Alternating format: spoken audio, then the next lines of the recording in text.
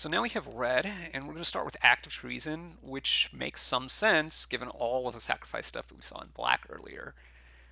So if you're in red-black, Rakdos, active treason gets significantly better. On the other hand, like some of those sacrifice outlets would be hard to make use of in a turn where you've also cast a 3-mana sorcery already. So some of them would be fine, like the one that didn't cost any mana and was just tapped to sack 2 creatures. Being able to have one of those be an active treason creature could be pretty good there.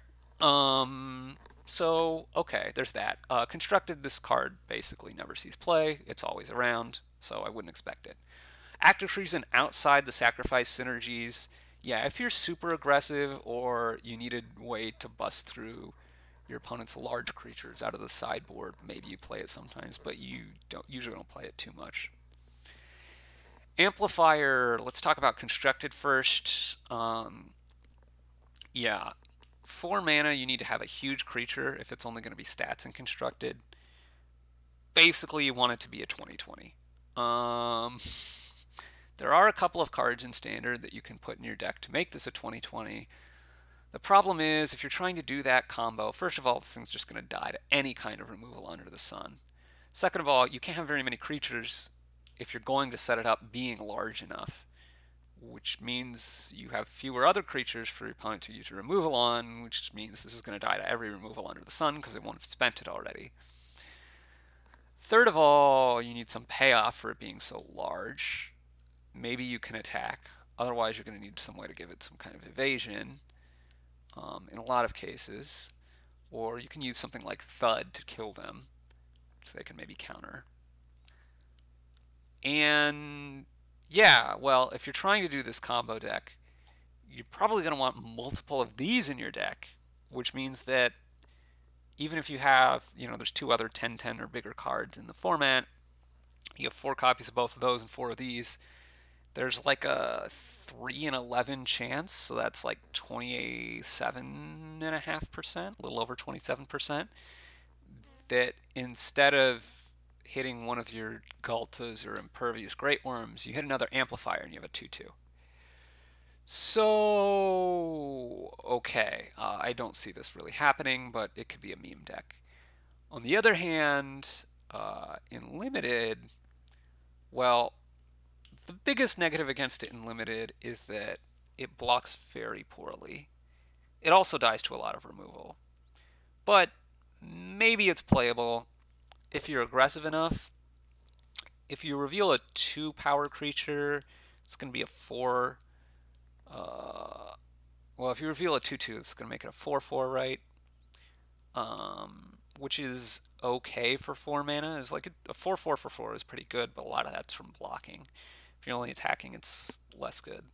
But it's still pretty okay. You want to reveal a 3/3 or bigger generally, though, which makes it a 6/6, which is quite good and limited, but it's just not going to be reliable. So maybe this is playable sometimes in Limited, but I think in general I would like to stay away from it. Burn Bright is like Trumpet Blast, but it always does your creatures instead of attacking creatures, which is mostly upside. There's been the odd occasion where I've comboed Trumpet Blast with like Smite the Monstrous before.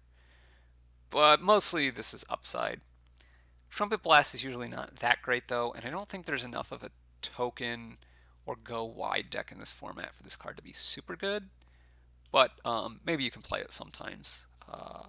Again, only in Limited. Burning Tree Vandal, 3 mana 2/1 Riot, so it's either a 2/1 haste or a 3/2. When it attacks, you get to Rummage. Yeah, this seems like quite a reasonable card. 3 mana 3/2, and you get a Rummage when it attacks. Probably is going to trade the first time it does attack, but being able to Rummage is okay. 3 mana 2/1 haste, you get a Rummage out of it. Yeah, it's not a very good body, but maybe you get to get in an attack when your opponent hasn't left any blockers back because it has haste, and you get a couple of Rummages or something, or you get a couple damage in, and then you get a block with it or something. The flexibility is nice. It's like a mediocre card, though. I wouldn't be unhappy if I cut it. Cavalcade of Calamity. Also looking for a go-wide deck, and I'm not exactly sure. There aren't that many token makers, I don't think, in this format. There is one, and we're going to get to it soon. But I don't think there's that many small creatures. Maybe there is some way to do something with this in Standard. Right, red-white had that white, basically the white weenie deck, and you could make that have like a lot more one drops that have one power and use this to do extra damage or something. Maybe. I don't really think that's good because you'd rather just play better creatures. I guess there are a couple of one drops in black. There's like the 1/2 that hits them for 1 when it attacks already. And so this pairs with those kind of okay. Yeah, I'm not really seeing it. Maybe there's a token deck that you can make a lot of tokens with this card as well. Maybe that there's, but I don't really see it in Standard. In Limited, there's like one token maker. If you have enough copies of that, then this is okay, but in general, I don't really think this is a very good card. So let's move on to Clamor Shaman. Yeah, this effect is typically pretty good, especially in Limited. Now the Riot, that makes this have a bit smaller of a body than we normally see. So we've seen Goblin, Heel Cutter, and On-Crop Crasher. Those were both 3/2s with haste. This is either going to be a 2/2 without haste or a 1/1 with haste.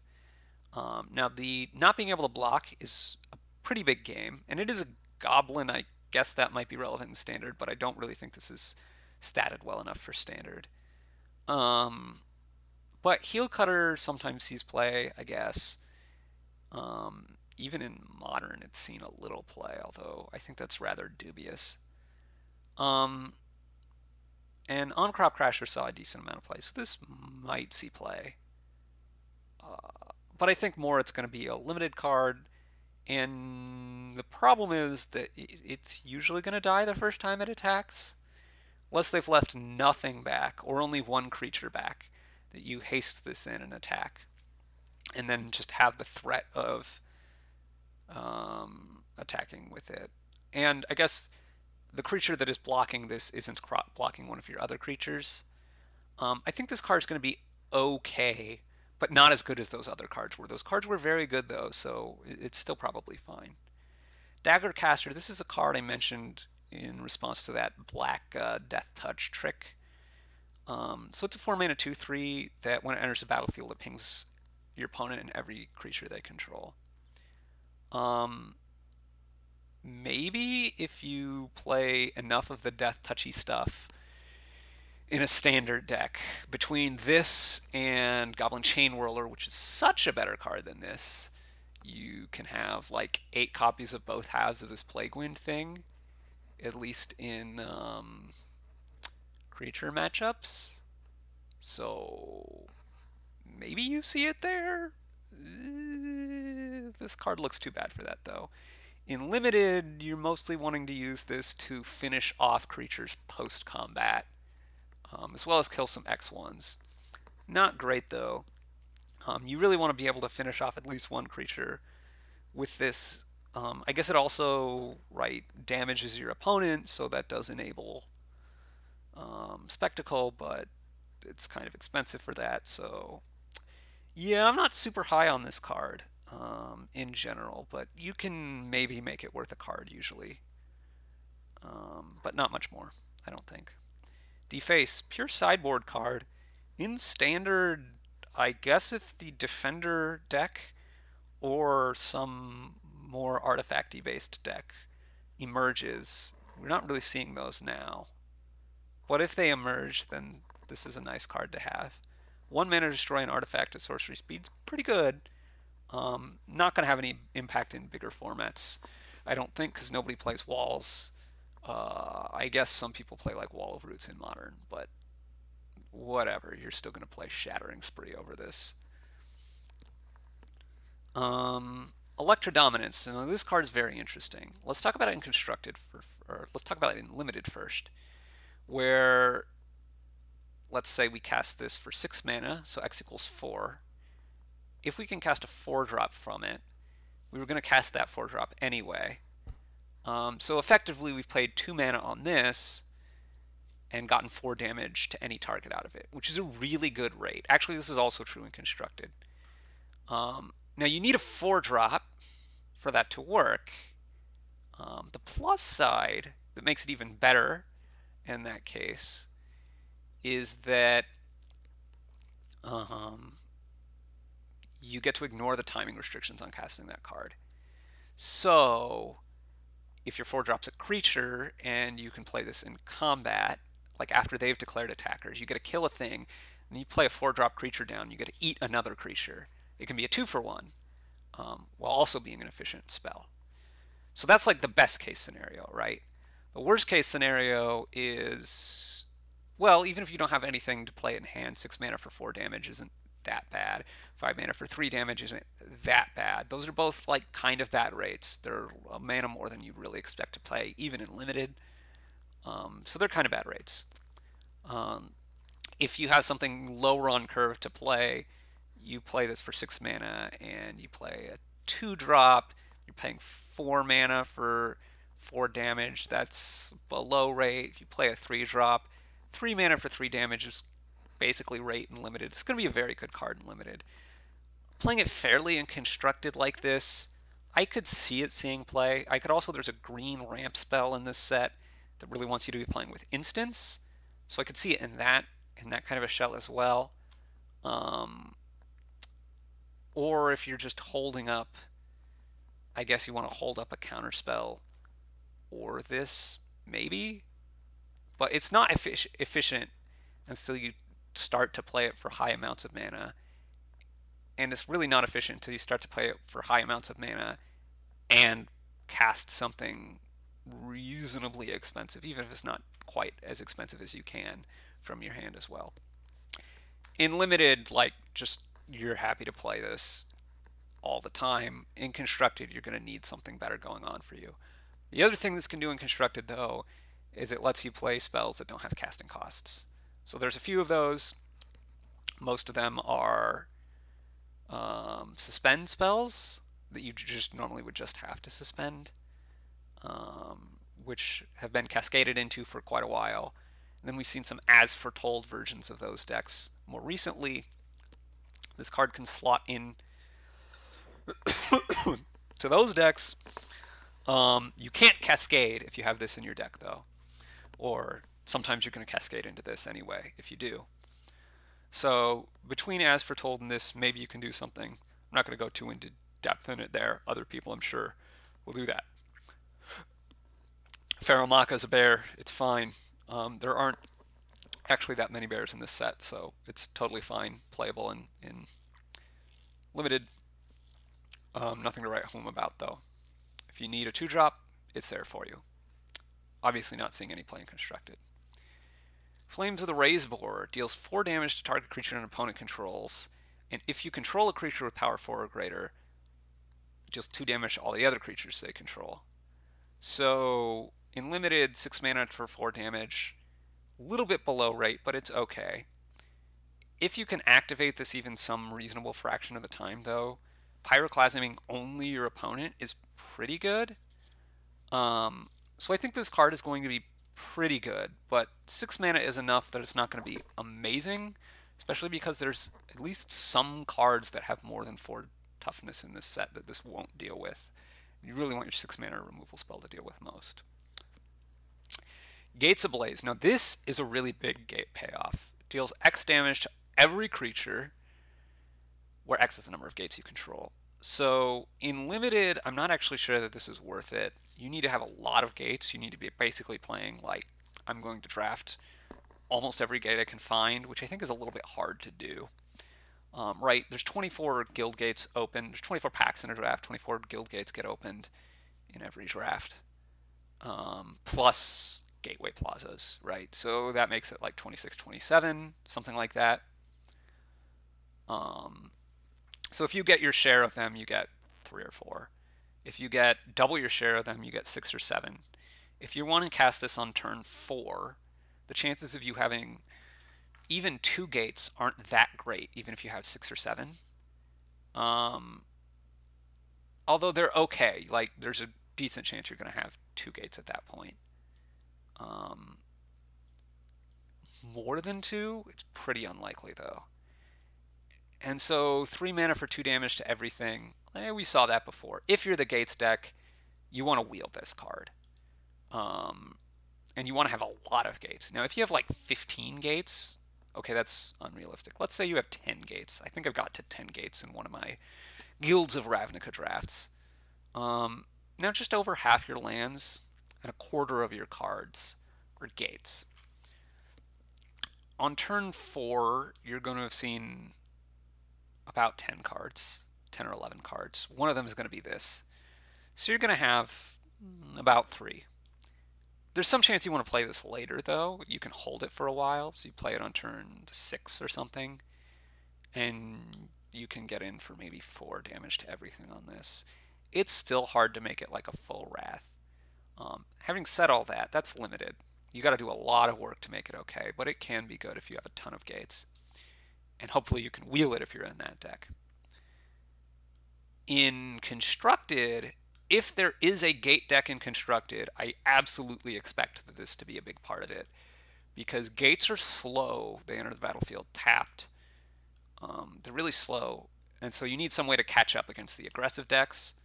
And so 4 copies of this card that can sweep them, and eventually sweep them really big, I think is going to be really important in that deck.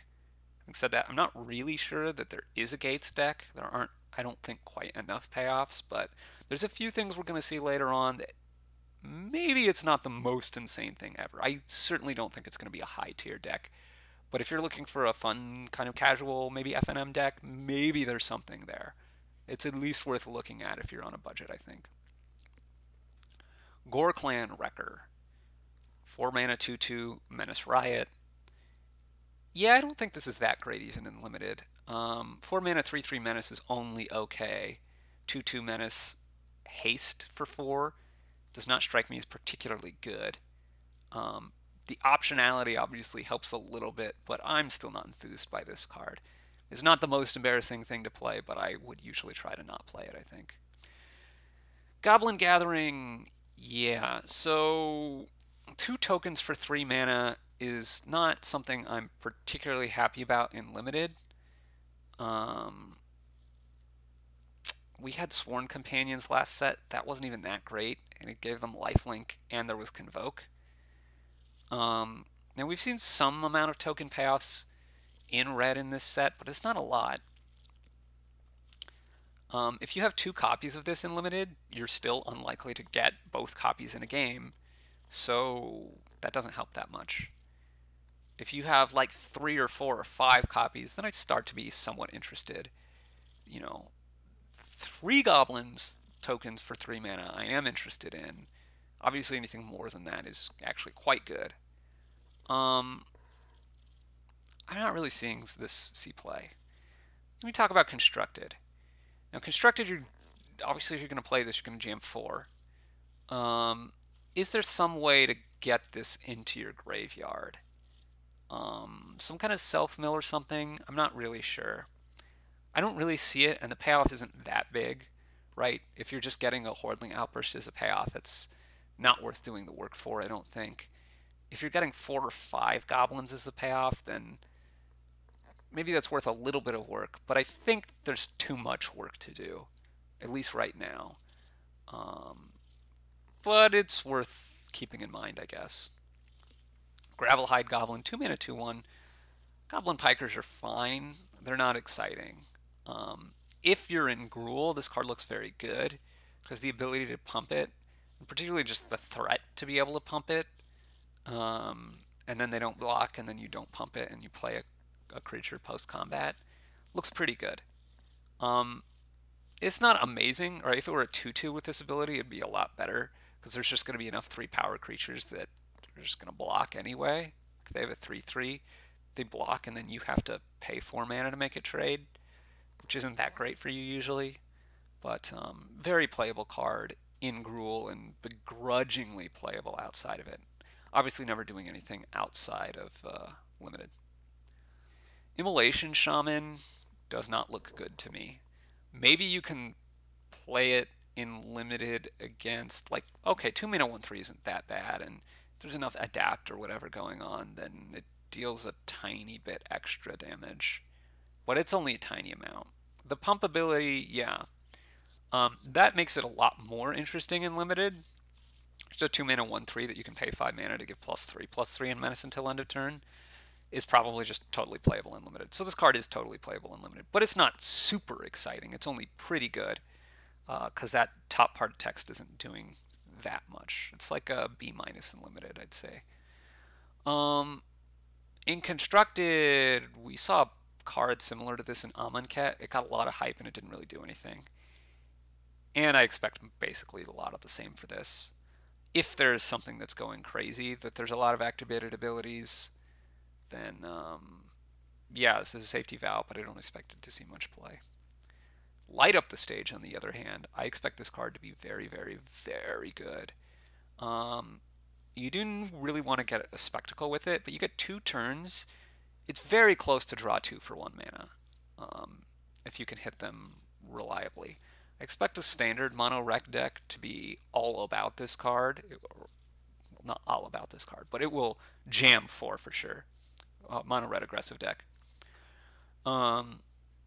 I expect that it might even see some play in Modern Burn. It's not quite super fast for Modern Burn, but if you're a little bit worried about getting grinded out, or you want to be able to be very consistent by turn 4 or 5 to have enough stuff, or a little bit more than enough stuff to kill an opponent in Modern Burn, this card seems reasonable to think about there.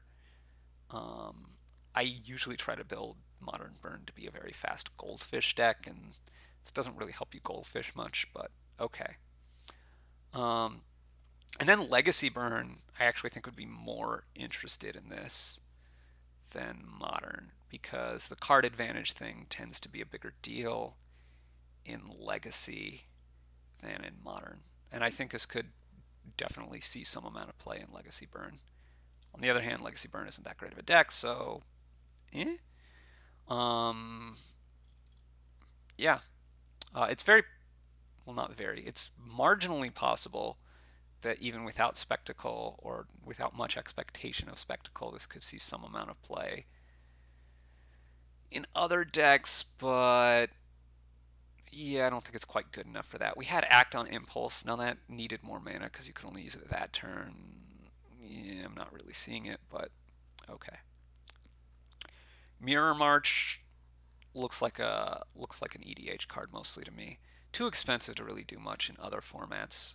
Obviously, it's better with Enter the Battlefield triggers, but the big problem is you make 1 token on average, and we've had some other cards that were kind of similar to that. This card's really expensive. The problem is some of that average is based on you hitting like 10 creatures, 1 in 1,000 times or something, or hitting 5 extra creatures, 1 in 30 times. That's not even that few, but 5 extra creatures. While I guess there are some cases where you were almost surely losing and the 5 extra creatures helps you, it's usually more going to be like overkill. So the variance away from the average, I think, is bad for you in general, and it's so expensive to start with. Rixmati Reveler I want to talk about mostly as a 2/2 for 2. I mean, it's not the best part of the card for sure, but the 2/2 for 2 that rummages ETB. First of all, if you're empty-handed, it's just a 2 mana 2/2 that draws a card, which is perfectly fine. It's pretty good actually. It's even okay rate for constructed in that case. Just rummaging, yeah, it's perfectly fine and limited for sure. 2/2 ETB rummage is fine. Now, I will mention that the discarding is mandatory, and since you're discarding first, then it can be a negative thing, I guess, but it usually won't be. Yeah, and then sometimes you're going to be able to play it for 4 and do the Reveler thing of discarding your hand and draw 3 cards.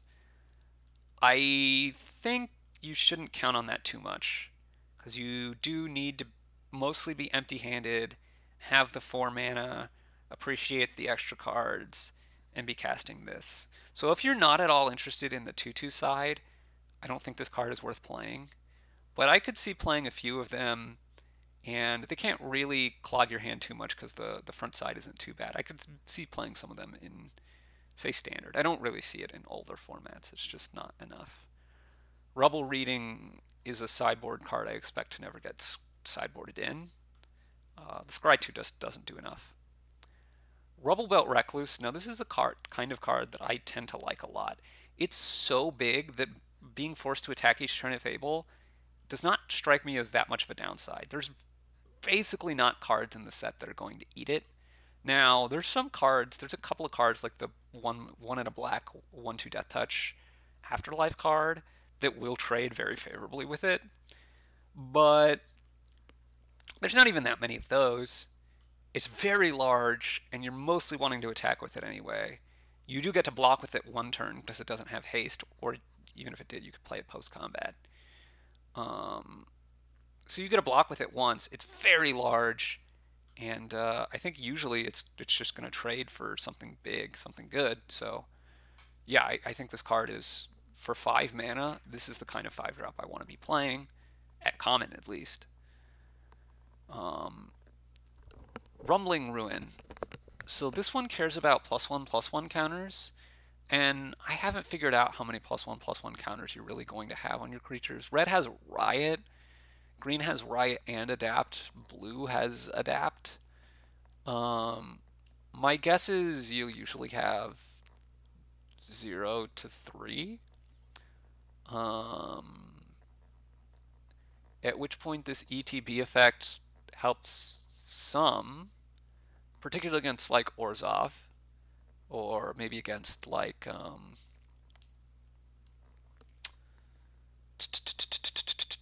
Azorius, but it's not that great. And 6 mana 6/6 is fine. The ETB is a nice little bonus. So okay, this is a card I can see playing, and I probably will usually play in my limited decks. You'll know when it's going to be great. Usually, it's usually only going to be pretty decent though. So it's a 6-drop I won't be unhappy to play, but it's not like what I'm necessarily looking for in a 6-drop. Scorchmark.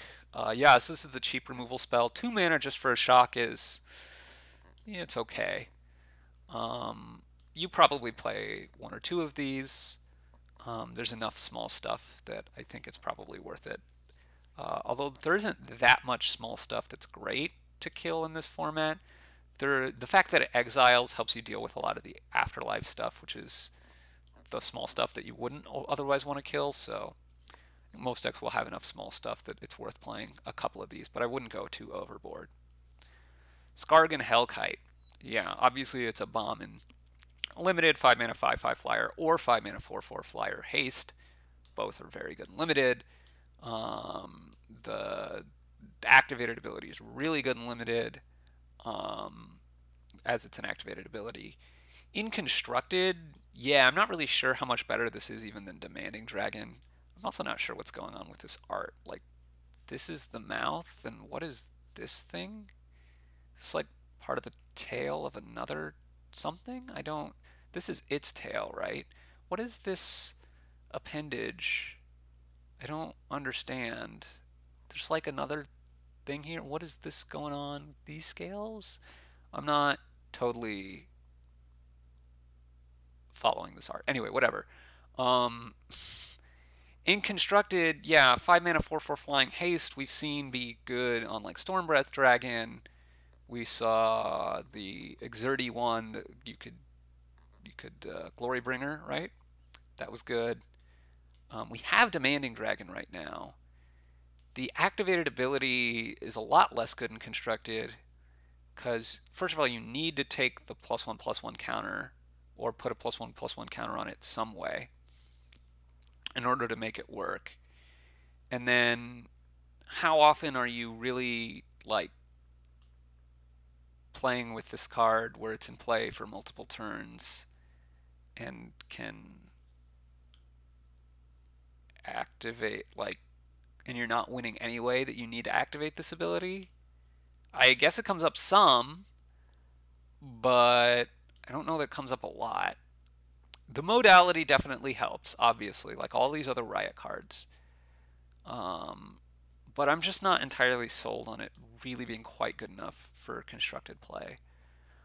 It kind of matches up well, kind of, against Rekindling Phoenix. If you put the counter on it, you can attack, and if they block, which they normally could do, right, then you can activate the ability to kill the token, and it's not coming back, which means they basically can't block. And they can't attack with it into this if you put the counter on as well. On the other hand, you need 12 mana to actually kill the Rekindling Phoenix with this ability, so that seems tough.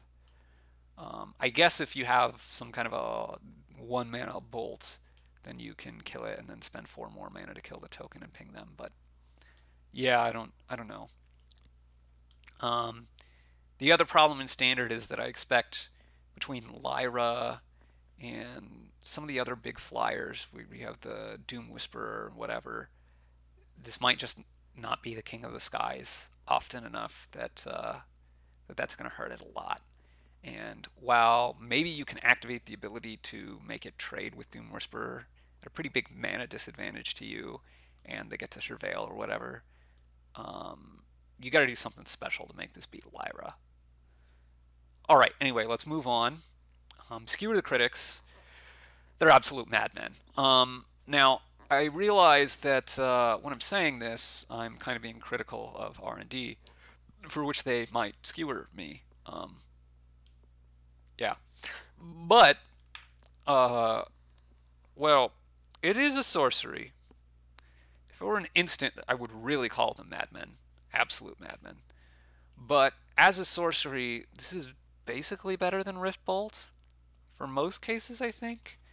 I have played a decent amount with Modern Burn, and the thing that I really thought would put it over the top was another Lightning Bolt. And we kind of got that a couple sets ago with Wizard's Lightning, but Burn isn't really running enough Wizards for Wizard's Lightning to be reliable.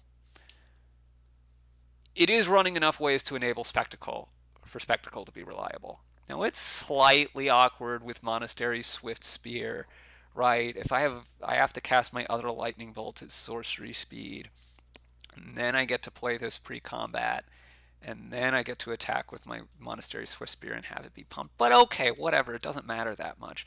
Having an extra set of Lightning Bolts is huge. What that deck really wants is a lot of Lightning Bolts, particularly in Modern.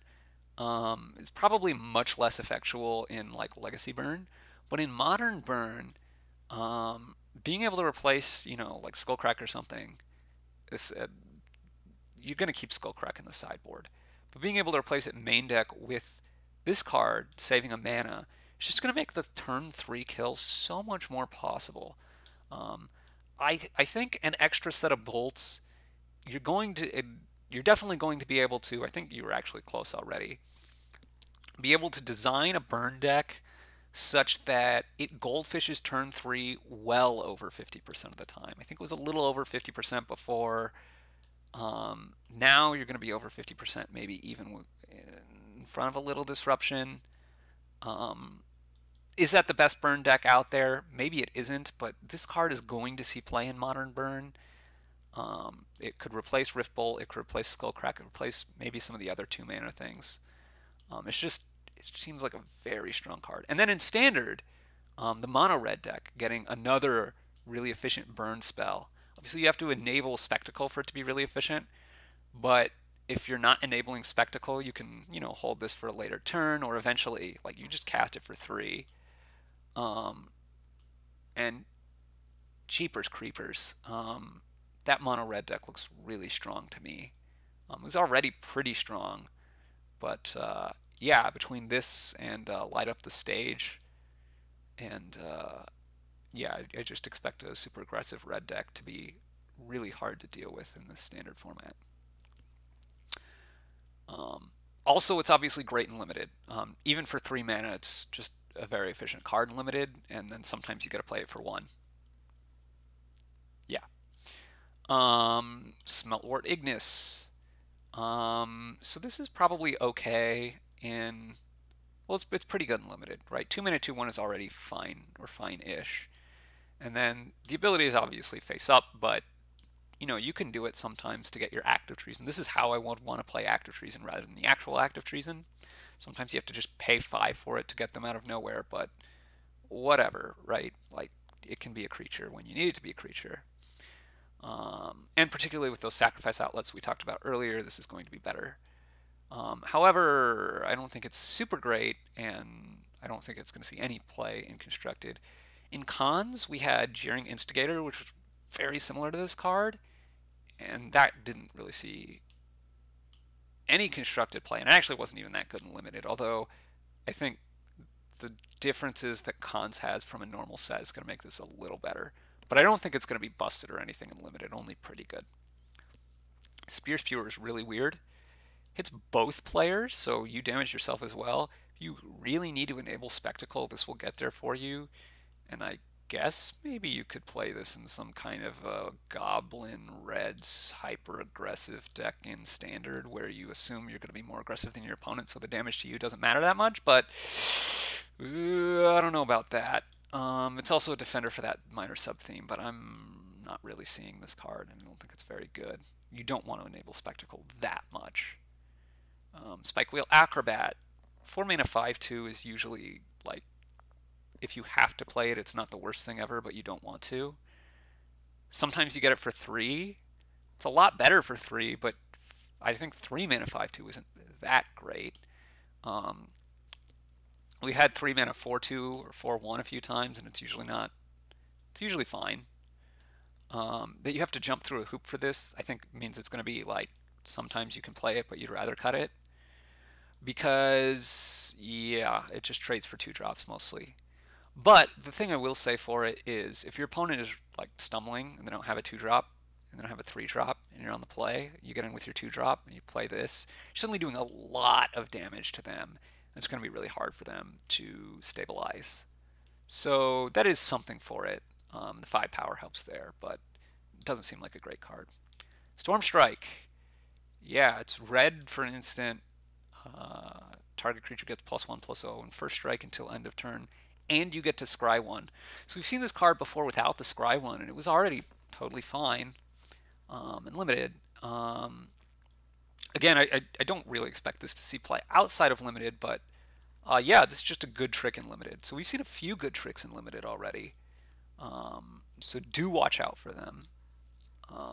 Yeah, I'm going to play this most of the time in my red decks in limited. A copy, maybe 2. And as we saw, there was no really big red removal spell in this set. So, like, this trick may be how you're getting through some of the green creatures. In fact, we haven't seen that many big removal spells overall, so keep that in mind. Finally, we have Tin Street Dodger. 1-mana 1/1 haste. It's a goblin, which is a relevant type. And you can pay red to make it unblockable this turn, except by creatures with Defender, which I guess might come up. There might be some Defenders, but don't expect it to a lot. If that Defender deck is good in Standard, then that will make this a little bit worse. I do expect this to be a Standard player, or at least reasonably likely. Just any 1-mana 1/1 haste almost, I would, like Raging Goblin. Was Raging Goblin the hasty one? I think so. I would almost expect to see play in this format because there's so much spectacle that you want to be doing. Being able to pay the extra red for this to basically make it unblockable so it makes it a lot better, and I think makes this legitimately a card that I'm reasonably happy to play in my hyper-aggressive mono red standard deck. Yeah. So that's red, and check back soon for the next installment, which will be green.